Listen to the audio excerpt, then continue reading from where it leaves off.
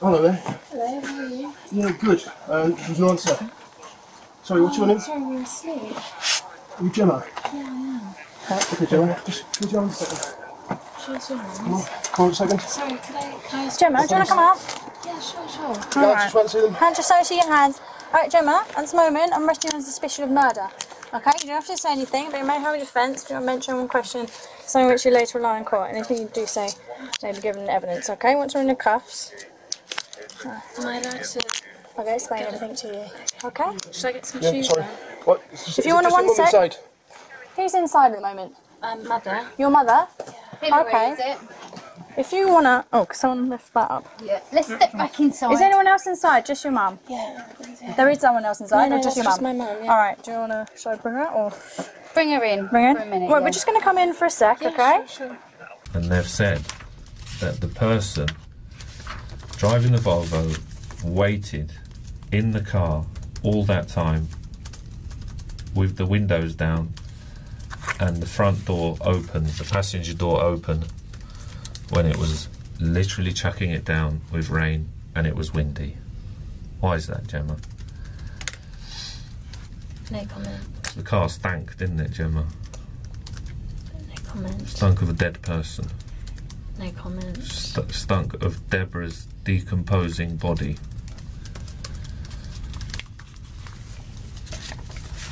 Is that right, Gemma? No comment. Emergency.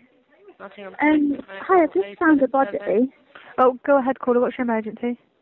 I just found a body. Right, okay. A body, is it... Are they breathing?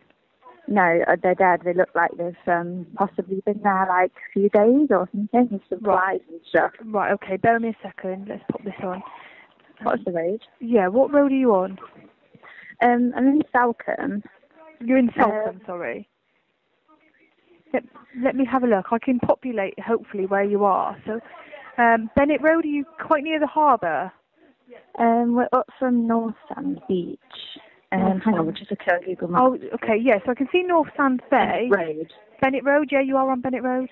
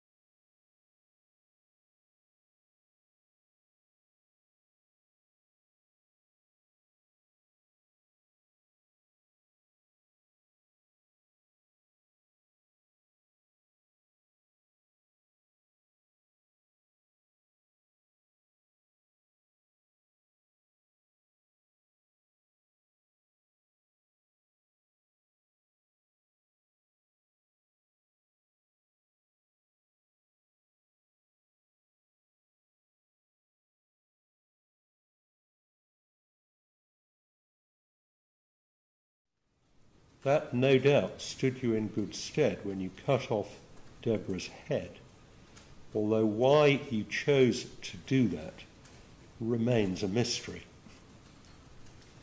Following your arrest on the 6th of July, amongst the items found by the police at your home was a will which purported to be that of Deborah and to leave 95% of her assets to you and the remaining 5% to your mother. That will was fake. It was written by you and it contained signatures of Deborah and 2 witnesses, each of which had been forged by you. one of the persons whose signatures you forged was that of a man by the name of Virgil Georgita, an erstwhile neighbour of yours who had died some months earlier. Following his death, you had managed to gain access to his room, and you took from that room various papers of his, including his passport, as well as his mobile phone. A short time later, you rang the phone company, pretending to be him, giving his name and date of birth, and you had the phone reactivated. It was his phone rather than yours that you used to book the hire car, and it was his phone that you took with you on the trip to Devon, leaving your own at home. Moreover, the evidence of the handwriting expert was that his purported signature on the will had been copied from his passport, which you had removed from his room. Quite apart from anything else, I am driven to the conclusion that you are extremely devious. I said at the outset of these remarks that I would return to the issue of mitigating and aggravating features. The sole mitigation is that you are effectively a woman of previous good character, although given the gravity of your crime, in my judgment, that entitles you to only a very modest discount. As to aggravating features, there are the following. Firstly, the amount of planning and premeditation that went into this offence, although it is right to acknowledge that this is bound to be an invariable feature of a killing done for gain, and I must avoid double counting in that regard. Secondly, there is the issue of Deborah's mental and physical vulnerability, to which I have already referred, and of which you were very well aware. Thirdly, there is the chilling aspect of what you did to and with her body after you had killed her. You have shown absolutely no remorse, and it appears that you are in complete denial as to what you did, notwithstanding what, in my judgment, amounted to overwhelming evidence against you. The enormity of your crime is profoundly shocking, even more so given your apparent religious devotion, as well as the fact that Deborah Chong was a good friend to you and had shown you great kindness.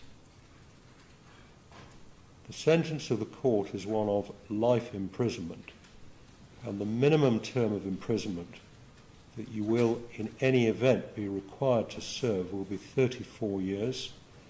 There will be deducted from that term the 475 days that you have spent in custody on remand, and the statutory surcharge will apply.